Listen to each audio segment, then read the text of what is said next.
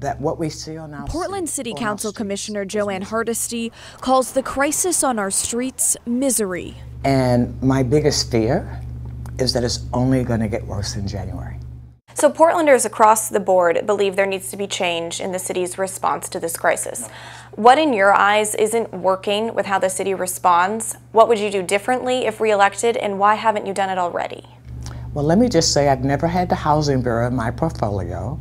I don't supervise the Joint Office of Houseless Services. But what I would do, what I think should happen differently, because of my leadership, Commissioner Dan Ryan is in a position to renegotiate the intergovernmental agreement with the next Multnomah County chairperson. If I was a queen of the universe for a day and had housing, I would immediately, after the November elections, convene a meeting with the next governor, the next county chair, and our federal delegation, and I would actually create a work group and say, how are we going to address this issue? Mayor Wheeler's homeless plan to build 3 large homeless campuses over an 18-month period and ban unsanctioned camping.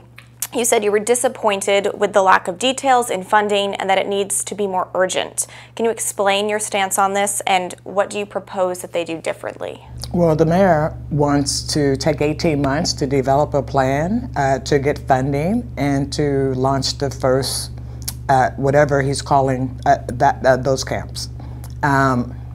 If there's a sense of urgency, and again, what's come in front of us has no dollars attached to it, no plan about how we accomplish it, no sites already pre-selected. So if there's this real sense of urgency, and this isn't just a political stunt, we should have much more detail, and we should actually be on a much faster track. One of the amendments that you're suggesting is having the 3 large camping sites spread across the city, not in just one targeted neighborhood. Do you have any examples of where those could be? Let me just say that I am not supporting 500-person camps anywhere. What I know is that normally 40 to 60 people should be the maximum. I think the mayor would find it impossible to find a place where the community would welcome 500 houseless people living together willy-nilly. You say in your 3 years on council you've accomplished the highly effective Portland Street response that reduces the workload on the Portland Police Bureau. However, those workers are inundated with calls. Last month they received the most amount of calls they ever have, and they still have to return some of those calls to the Portland Police Bureau. Yes, as you know, we are still rolling out Portland Street Response citywide. On July 1st of this year, in fact, I was authorized to expand Portland Street Response citywide. So you're talking about going from 4 workers to about 70 plus workers, and we're in the process of hiring and training. And again, Portland Street Response goal is not to go from call to call to call. It was created so that it could provide care to people where they are, when they need it.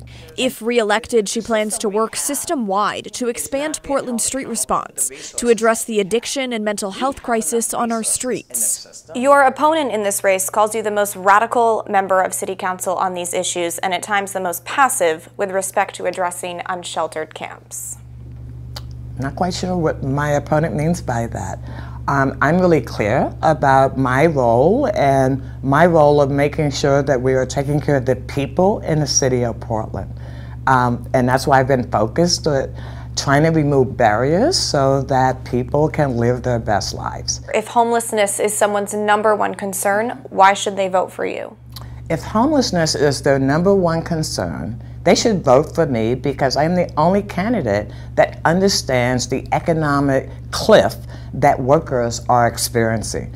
I know what people are seeing who are fortunate enough to have homes is but for grace, but for a paycheck, but for a lost job, there go I. So someone who understands what it's like to be a working person, someone who understands how systems work, and I know we need all of them in order to address our crises on the street, which is houselessness. Commissioner Hardesty also talked of housing the homeless in vacant buildings around the city and allocating $1 billion statewide for affordable housing. You can watch the full interview along with the one we did with Rene Gonzalez on KGW+. And a reminder, Election Day is November 8th. Blair Best, KGW News.